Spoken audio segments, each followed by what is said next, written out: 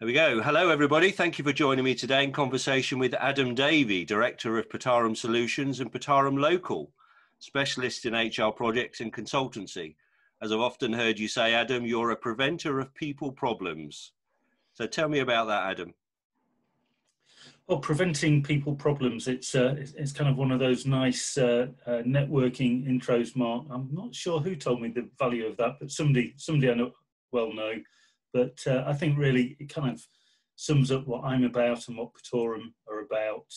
We'd much rather work with clients proactively to try and prevent people problems and get all the right kind of pieces of the jigsaw in place, rather than trying to sweep up and deal with a potential mess or a difficult situation once a problem's arisen. So, it's a lot more constructive and a lot more positive to try and prevent things, in my opinion. Very good. So, thank you. So, I introduced you with sort of Petaurum Solutions and Petaurum Local. What's the difference then? What's the focus for Petaurum Solutions? So, I think really, Mark, where we started off the business 8 years ago, Mark Dyer, who's my business partner, and I had come out of kind of a corporate life. We'd worked in large organisations, and our professional networks, when we first set the business up, were very much still in that world. Large organisations often had large HR teams, and that was our natural focus to begin with, Mark. We continued to work with the people that we had in our network. We worked on large-scale change projects, HR transformation projects, as part of a project team working within another business. And the Petaurum Solutions brand is very much still focused around consultancy, transformation and HR projects. So I think we often say we either provide additional capacity to a business that has got its existing HR team, or we might provide additional capability if they don't have a particular set of skills or experiences that we have that they need for a particular piece of work or project. Petaurum Local is very much around working with small and medium-sized businesses. Our focus, our target market is very much around working with local businesses, because that's what we want to do. We want to be part of the local business community. And really, the essence there is about providing straightforward HR advice and support. It's taking the complexity out of HR. It's really giving the advice and the support in simple terms and helping those businesses achieve their objectives in a much more simple and straightforward way. So I think that's it in a nutshell, really. Yeah, very good. That's really interesting. And I know that the Petaurum Local solution really has been a relatively new innovation for you, only in the last few months or so, really. Yes, I think it was autumn, winter last year, when the kind of little seed that had been at the back of our minds for some time really started to come into being and spring some life. And we really started to think about how we could take our experiences of working with different type of organisation and really hone that into an offering and a service that would help smaller organisations too.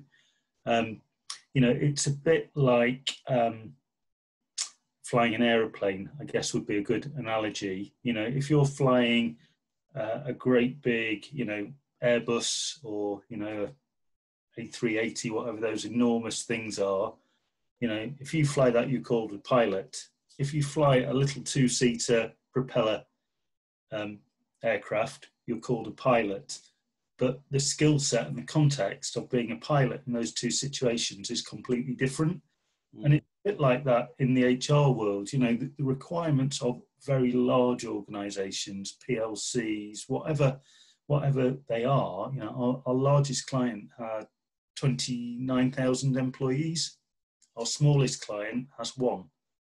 So we've got a real divergence in terms of the spectrum of employee numbers, and it's a different type of HR advice, Mark, Yeah. or HR service that we deliver. So to say HR is HR, excuse me, I don't believe that's true. I think it's about really working with the business, understand what it is they need, and then utilising our skills and experiences to deliver that to them in the best way. Yeah, fascinating stuff, isn't it? I'm pleased to have been part of your journey on that journey. Yeah. You've been in HR a long time, haven't you now? And perhaps quite interested, or perhaps our listeners are quite interested to hear about what got you started in HR. Well, I think probably what got me started in HR was just an opportunity. I was working in an office, general office duties, saw a role advertised in HR, thought that looks kind of interesting, I'll give that a go. And it went from there, really, Mark. From there, I got the opportunity to continue my studies. So it was the professional body was called the Institute of Personnel Management back then, and that was before the days of HR. So quite how old I am. I studied for my professional qualification, and I was lucky enough to do that fairly close by at Doncaster, which was a well-reputed study centre for the institute. Got my professional qualification and really went on from there. But I think the point of my career where it really changed was around 1999, 2000. And I was actually working in a local authority at the time, part of their HR team, and they decided to outsource all of their support services to a private sector organisation. And that was my first experience of TUPE. So I was part of a TUPE transfer. So went through the process, actually got involved in helping ensure that process ran smoothly from the client's point of view. When I TUPE transferred, the private organisation that I transferred to kind of said to me, look, you can go back doing the day job you were doing before, or you can come and work as part of our central HR team. And they were a really kind of entrepreneurial, exciting business. So I supported them with their strategic sales activity. So I was the HR expert, I suppose, helping them with their sales activity, and when they won a bid, helped to support the TUPE transfer of staff from other organisations into the company. And it was a really exciting time. It was dynamic. It was really rewarding. And at that period in time, it was quite cutting edge within the sector that I was working in. So, gained a huge amount of experience really quickly. And that really led on to my kind of future career. I was lucky enough to work with an HR director at that time that kind of saw something in me, believed in me, and gave me some opportunities. I think it's been a different type of HR, than perhaps lots of people would see as the norm. Very often people think, well, HR isn't that about recruitment or maternity or sacking people or disciplinaries and that kind of real nuts and bolts type of end of HR. A lot of my career was very much project based. It was about, I think we were transferring under TUPE, 1,000 people at a time from one organisation to another with a whole. Yeah, that sounds like a lot, doesn't it? Yeah. Yeah, absolutely. But there's a certain, kind of range of activity that you do, whether you're dealing with one person or 1,000. It's just the scale and the complexity that gets different. I was going to ask you about that actually. When you're looking at doing the Petaurum solutions, where you're doing the bigger project stuff, whether you're doing, when you're doing the Petaurum local work, I wondered actually what the differences were in terms of the scale. I know the scope of the project. I get the scope of the project is going to be very different, but I just wonder, you know, as you were alluding to there, where the differences might lie. Yeah, well, I think it's always about context, Mark. You know, and in a large organisation, you've normally got a number of tiers that you're dealing with. So communication and engagement requires more planning than a very small business where perhaps you all sit in the same office. You know, communication's a heck of a lot easier then, isn't it? You know, so I think it's about context and scale. You know, and the complexity, you know, is a big issue. Larger organisations have additional requirements and obligations based on them as well, but they also have more resources at their disposal, Mark. So, you know, going to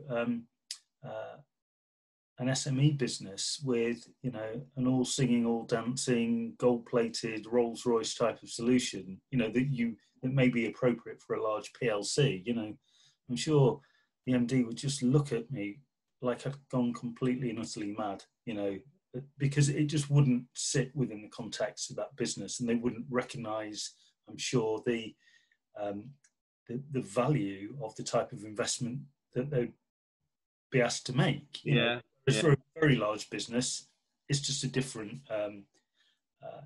it's a different sort of process, is it? Yeah.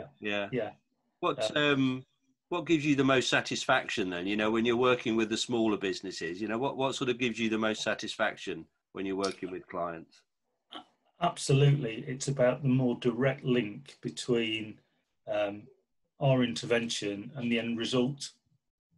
You know, smaller machines are easier they're more agile. So, you know, if you make a tweak at one end in a smaller machine or organisation, it's very quick to get the change or the impact of what you've done to the other end. So it's a lot more visible, it's a lot more agile, you know, and if you're talking about performance or, you know, something that will drive the engagement or the performance of a team, you know, doing that in a team of 5 people is a lot quicker than doing it in a team of 50 or 500.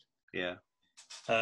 You know, so I think, you know, for sure, you know, some of the larger projects are hugely rewarding, you know, simply because of the nature of them and the size and scale of them, and, you know, they're nice projects to work on. But for that, you know, more immediate result, you know, I always get, you know, a satisfaction when I cut my grass, because I can see the net effect of my hard work. You know, there are nice stripes on the lawn and it looks nice, you know, and in a way that's an analogy that I can relate to.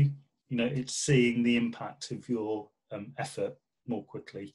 And I think particularly when that relates to people, because if you can get people in a team who are galvanized, they're all very much working towards the same common purpose, common set of goals, and they're trying to achieve the same thing, you know, that's a really rewarding environment to work in, you know. And if you can get that level of engagement, you know, and the team is well looked after, you know, and their well-being matters, you know, that's a really, really powerful combination for any team or business. Yeah.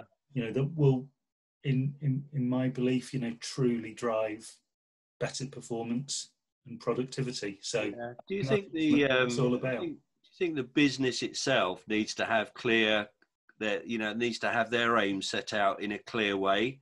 Because as you say, if you're building team and you're building culture and you're managing that within an organization, you know, does it have much effect? You know, have you found that when working with businesses of different sizes, you know, if the business doesn't have clear aims or the goals are not clear, more importantly, you know, my passion in terms of actually, are you communicating your aims and goals to the rest of your team? Yeah, absolutely. You know, if you're setting 5 people off on an expedition and you tell them the objective is to travel 50 miles from the point they're at, 1 may go north, 2 may go south, 1 east, 1 west. You know, if you tell them all that the objective is to travel 50 miles north, they're all heading in the same direction, and the impact of, you know, everybody pulling together, heading in the same direction, you know, is really significant, Mark. Just aligning, everybody to that common purpose, because then all the little conversations and all the little rabbit holes that you sometimes might get, buried in or distracted by, they become less relevant, because actually the eye is on, no, this is the direction that we're heading, So I think it's really, really important to have that kind of clear purpose, common set of goals, and also really important to have a common set of values. Values drive behaviour drives culture, and if anybody's ever worked in a team or an organisation where the culture isn't right, boy, do you know about it, and that can have a dramatic effect on performance. Yeah, absolutely. So, sometimes some of these things, get referred to as, that's the soft side of HR, or it's pink and fluffy, or, whatever, particular term somebody might choose to use. But, I dispute it, genuinely and passionately dispute it. It's that stuff that really drives performance in a way, that, is so significant. Of course you can have a successful team without that, but you add that in as another ingredient and see the difference. Yeah, absolutely. And as you can imagine, and I see a lot of the values and goals and aims in organizations, and then, perhaps be able to filter down through their team as well. So yeah, it's an interesting analogy that happens in organizations. It just occurred to me there when we were talking about piloting an aeroplane. If you're in a smaller organization, you perhaps can, you can adjust and pivot quite quickly. But if you're flying one of those big jumbo jet things, it takes a little bit longer. A bit like steering an oil tanker, isn't it, really? Yeah, it is, absolutely. And yeah, that's dead right. It takes a lot more organisation and planning and system and process to get that right, because you've got to think much earlier. Okay, we're going to need to navigate and turn that corner in 6 miles' time. You need to start planning ahead.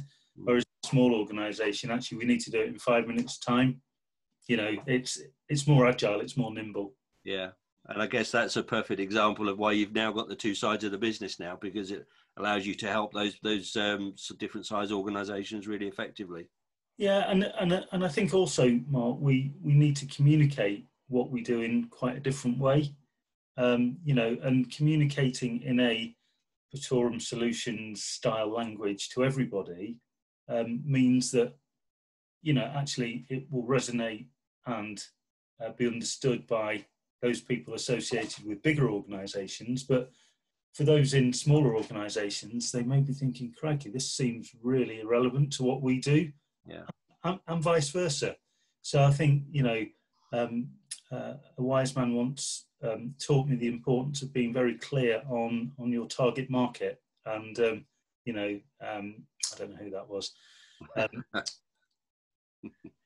But, it was really out of that conversation that the solutions and local propositions were born, I think, Mark.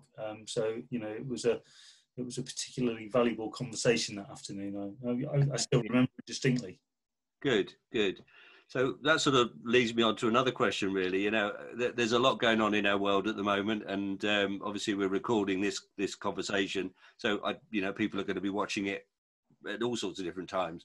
But where we are, what sort of mid-June 2020 now at the moment, there's all sorts of things going on in our world, and I just wonder, is there one sort of thing that you can put your finger on in the last 12 months and say, do you know what, that is a massive lesson learned, or that's a massive light bulb moment, or that's a really important sort of pivotal point in the growth of your organisation? In the growth of the organisation, I think really it's been about the point at which we got clarity of our target markets, Mark. And the fact that we were more thoughtful about who might be interested in what we do. So, it relates back to the conversation you and I had about target market. And, my view is, as used to be, well, we deliver HR. HR applies to any business that employs other staff, and therefore any business that employs somebody will be a potential customer for us. And at the most basic level, I guess that is still true. But actually, it's very much values based. I mean, we talked about values within teams, but there's a values base that sits behind the business as well. And I think for us, we very much like to work with those organisations that truly value the contributions that their people make, and they see their teams at the heart of the success of the business. And I suppose if people don't share those values, then they're highly unlikely to be interested in anything that we can offer, because, other than perhaps ticking an odd legal compliance box, that they may or may not still be interested in. But it was that point of understanding, there is an audience out there that think the same as we do. We don't all think the same, which is a good thing, and there's room for everybody, because actually we whether it's business, socially, whatever the context and scenario, we tend to attract and be attracted to people who share our values, don't we? Yeah, absolutely. And actually, we try and drive our brand, our communication, our marketing, and everything we do from a values-based kind of starting point. And I think that was, absolutely a light bulb moment. And that was the catalyst for, a journey that we've really been on since last autumn. Yeah, very good. Very good. So, sort of just moving on then really a little bit, if you're thinking about, the experiences that you've had in HR and the journey that you've had, and there are a number of businesses and people that are studying HR at the moment, and they're perhaps undertaking some learning and education. If you had like one top tip, or somebody that's thinking about embarking in a career in HR, what do you think that might be?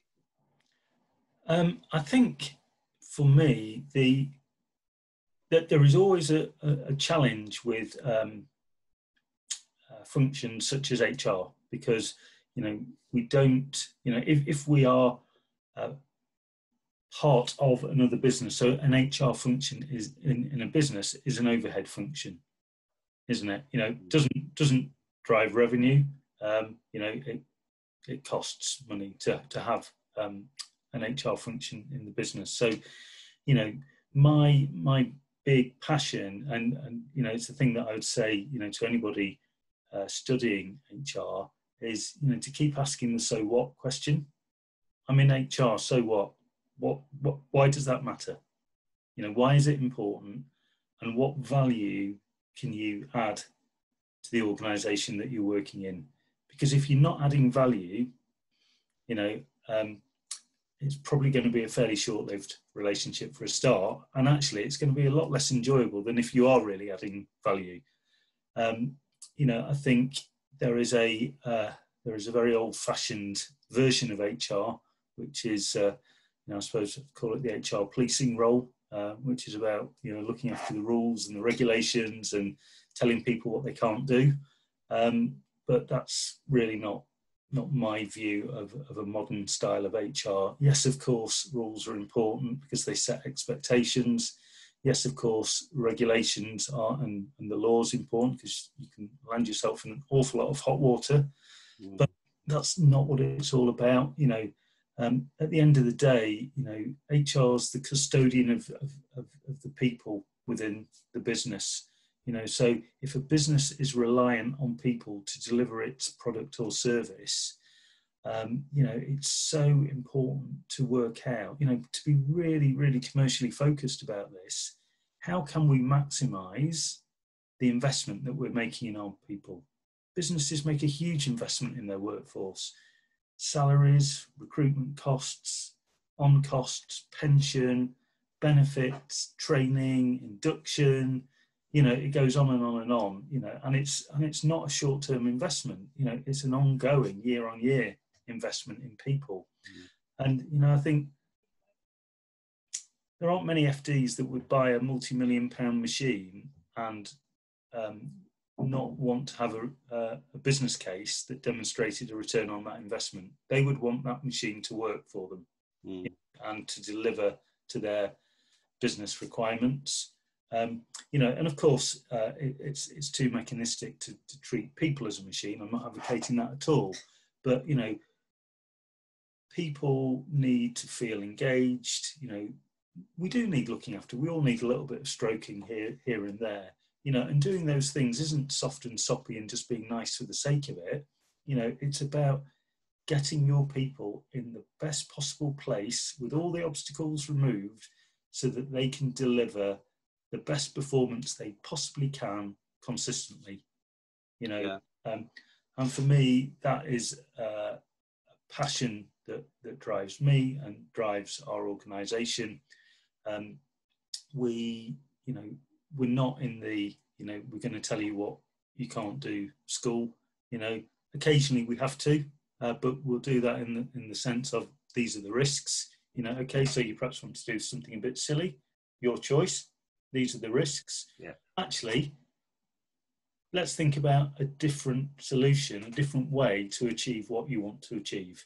So rather than just saying no, we actually give some alternatives. So the best advice really then you say is, you know, for somebody that's starting out on the journey is to say, actually, you know, decide what you're doing this for. And if you're doing it for the right reasons and, you know, you're aiming to work with the people that share your passion for looking after people and supporting people, just actually brought me to mind of one of Richard Branson's quotes, isn't it? You know, look after your staff and your staff will look after your customers. Because if you think customer service is first, you're doing it the wrong way around. You know, it's actually the other way around. And you know, the other key thing for HR people is understand the business or understand the organisation you're working in. If you don't understand the organisation and how it operates and what the levers and drivers of success are, then you can't possibly give the best advice. So, you know, immerse yourself in the business, roll your sleeves up, get into the business, really understand it, and then the advice that you give will be so much more powerful. Yeah. Thank you very much. So, as we bring the conversation to a close, just quickly, can I ask Adam, you know, if somebody wants to reach out to you, if they want to get in contact with you, what's the best thing to do to reach out to you? I guess you've got a website, and I guess you're on LinkedIn and all sorts of things like that. So what might be the best way to get in contact? So we've obviously got the website. So www.Petaurum Solutions, Petaurum solutions.co.uk or petaurumlocal.co.uk. You can find me on LinkedIn and find all the links from there. You can email me, adam@petaurumsolutions.co.uk, or give me a ring. The numbers are on the website and on my LinkedIn profile. So yeah, please, you know, always happy to chat, always happy to meet for a coffee. May have to be a virtual coffee these days until we're allowed out again. But yeah, you know, really enjoy, you know, kind of chatting, and you know, if somebody wants to you know, just pick up the phone and ask a couple of questions, that offer's always open, Mark. So good. Okay, thank you very much. Okay, so I'll post all those links in a comment on the bottom of the video anyway for everybody, so you can click and so I didn't have to spell it. Technology, no. No, you didn't have to spell it. That's okay. Anyway, thank you for joining me today, everybody, and special thanks to Adam for sharing his insights into local HR and project HR. If you'd like to join me in conversation yourself, please do drop me a line. I wish you fantastic success in the week ahead, and look forward to seeing you next time. Thanks very much, Adam. Thank you, Mark. Thank you. Bye-bye.